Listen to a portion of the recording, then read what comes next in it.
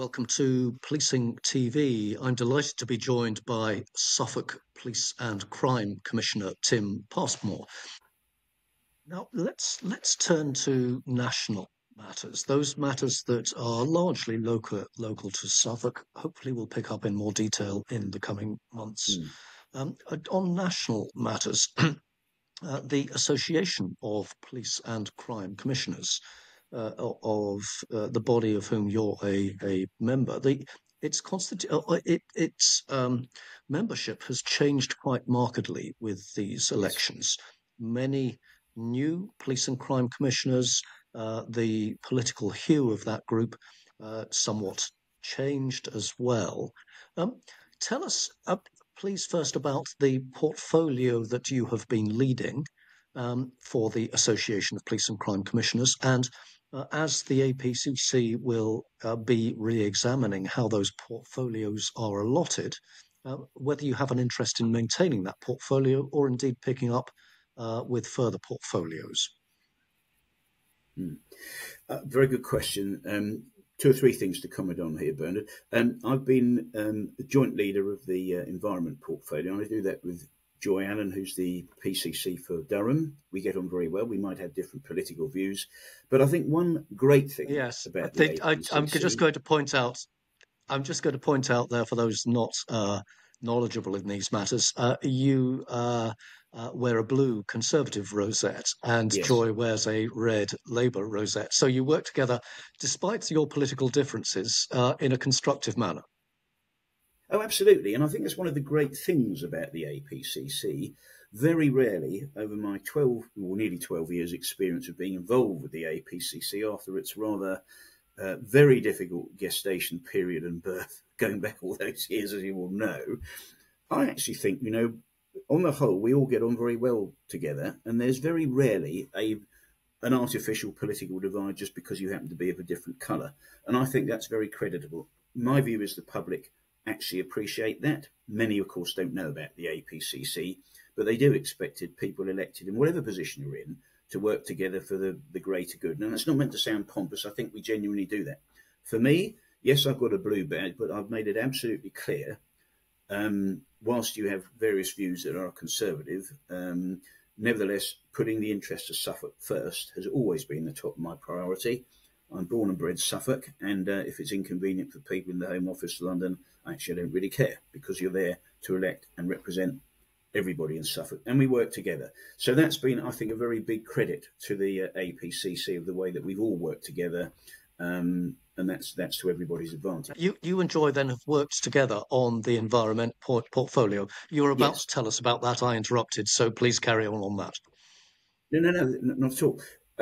What I was seeking to do here, and it again is in part of our police and crime plan, rather than have a zealot-like approach to climate change, and I'm not a climate change denier, that things have changed, but I think we also have to recognise that going gung-ho with electrification may well be fine for vehicles and so on in urban areas, but in a remote area like Suffolk, it just doesn't work at the moment. So we need a pragmatic approach. I've always coined the phrase, and it's a bit of a mouthful, better use of scarce natural resources. Making these changes costs money, so we need the resources to do it. Again, coming back to an economic justification, there are many things that can help. For example, putting the solar panels on roofs, etc. Looking at it, we did live in the driest part of the country, although you wouldn't think so after the last year. But water resources are important. Dealing with waste, and recycling, all of these things may be relatively low key, but they are very, very important. So looking after the environment is crucial, but it needs to be a pragmatic approach to that. I personally think when it comes to vehicle propulsion, we should be looking far more at hydrogen propulsion. JCB, British invention, their factory for the internal combustion engine up in, I think it's up in Northern Ireland. Very interesting proposal. I believe the Belgian police force has actually decided a lot of their vehicles will be powered by hydrogen. Now, we need to look at these things and work it out to make sure that we've got the resilience for blue light response. We can't afford to be waiting around for vehicles to be charged, etc. A lot of work is being done on that, and I hope I will bring a practical disposition towards this before we make the final decision. We're probably going to end up, I suspect, with having some electric vehicles, some hydrogen hybrid, etc. Looking at our estate, of course, how do you reduce environmental impact on there? There's always this debate: do you refurbish old buildings? Do you knock them down? Do you move elsewhere? And again, we need proper toolkits, data, evidence in order to make the decisions. That's not avoiding the issue. We need to make the decisions. It's got to be affordable and so on. So it's complicated, but I am an enthusiast for it. So, Tim, what I'm picking up in that is an enthusiasm to continue in your leading role on the Yes. APCC environment portfolio. And just aware of time, we need to bring things to a close very shortly. Can I just check any ambition to take on further portfolios, or are you content, ideally, to hang on to that environment portfolio? Well, I think Bernard, that would be enough, that one, because the other area I'm very involved in is I have the privilege of chairing the National Rural Crime Network, which is a body made up of many of our PCCs, but also it has representatives of the National Farmers Union, the the Country Landowners Business Association, Countryside Alliance, and the Rural Services Network from local government. And I do think rural areas need looking after far better because of the way the pattern of crime has changed. The old chestnut of getting this funding formula sorted to give a fairer share for rural areas, bearing in mind so much more crime is now carried out online, has got nothing to do whether you're urban or rural. And I'm still getting pretty impatient and fed up with the Home Office and the prevarication of delivering this revision because it needs to be done. And a better settlement for rural areas. I'm not looking for equality is important.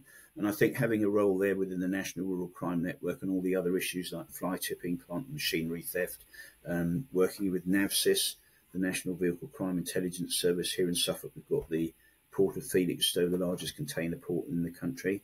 Dealing with organised crime, the recent report that's just been published, fascinating read. We've got 10 asks of government for there. And I would like to be in the position to carry on with that. So focusing on those two areas, as well as what you're doing back at the ranch here in Suffolk, for me, that's more than enough. And I'll be very happy to continue in that vein.